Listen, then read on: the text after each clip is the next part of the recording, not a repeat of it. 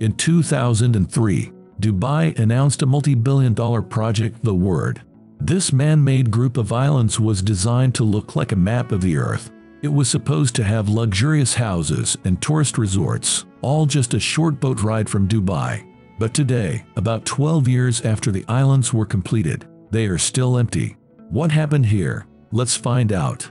In the early 2000s, real estate developers saw a big chance to create artificial land off the coast of Dubai. The real estate market in Dubai was booming, and there was a huge demand for oceanfront properties. So Nakheel Properties, a government-owned company, planned to transform the region within 2 decades. Between 2001 and 2006, Nakheel announced several ambitious projects.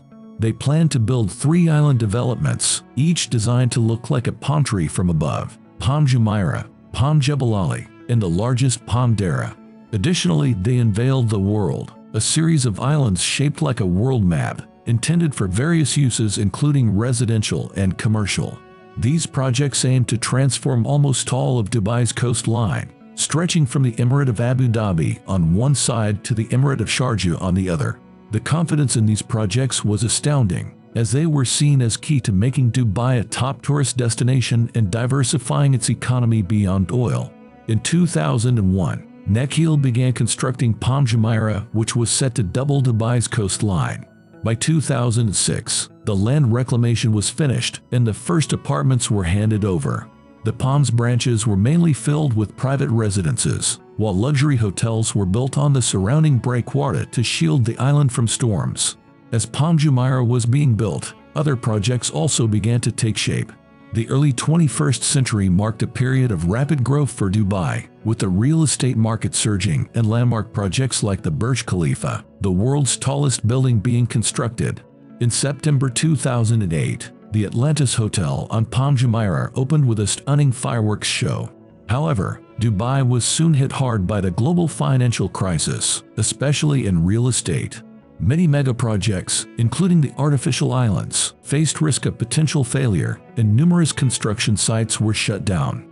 Due to low demand, the price of land plots dropped quickly, causing the development of Palm Jebel Ali to stop. In 2011, Nakheel Properties offered refunds to investors, and the project has been paused since then. The 7 kilometers long sandbanks now look abandoned. The Palm is behind Jebel Ali port, with no city nearby, and most of the original plans seem to have vanished. Palm Dara is in a similar situation. Land reclamation had started but wasn't finished. In 2013, Nakheel tried to save it by renaming it to Dubai Islands. Now there's some construction happening for a mall, 2 tall buildings, and a shopping street. Finally, The World. The land for The World project was mostly created, and many islands were sold before the financial crisis. But development stopped because investors faced problems after the crisis. Even though new projects in Dubai grew after the crisis, but The World did not benefit because investors were unsure about returns. 10 years after the project's launch, it seemed outdated. Concerns about the project's future arose as reports said the channels between islands were filling with sand. Rising sea levels also posed a threat. There were growing worries about land reclamation projects. Residents of Palm Jumeirah complained about water quality. The breakwater, which protects the palm from erosion, also stops natural water movement, making the seawater inside stagnant. Environmental concerns also grew. Dumping tons of sand on a previously flat seabed affects marine life. The islands are made mainly of sand dredged from Dubai's coastal waters, which can destabilize the coastal soil and erode the natural coastline. These issues have long been known, but it's now harder to market projects seen as harmful to the environment. Recent projects try to be more environmentally friendly. The poor conditions of migrant construction workers in Dubai are also getting more media attention. Despite the challenges, some development projects on these islands are starting to take shape. At first, only one island was developed, with a villa that served as a show house to promote the project. In summer 2012, the Royal Island Beach Club opened on Lebanon Island, attracting daytime tourists who arrived by boat. The biggest project was announced in 2014. An Austrian real estate investor plans to develop several projects on the European islands, called the Heart of Europe. The goal is to create a mini version of Europe, featuring luxury hotels inspired by places like Venice and Monaco. There will also be restaurants offering European food, and a plaza on the Swiss island where artificial snow will fall. And these projects are still currently under construction.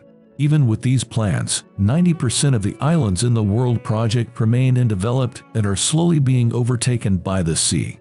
Dubai's Sheikh knows about this issue and is working on new ambitious projects to solve it. The new plan includes building 32 villas on Germany Island and 72 floating suites. These floating suites will offer tourists a unique experience, allowing them to enjoy views of the sea from above and observe marine life from underwater bedrooms.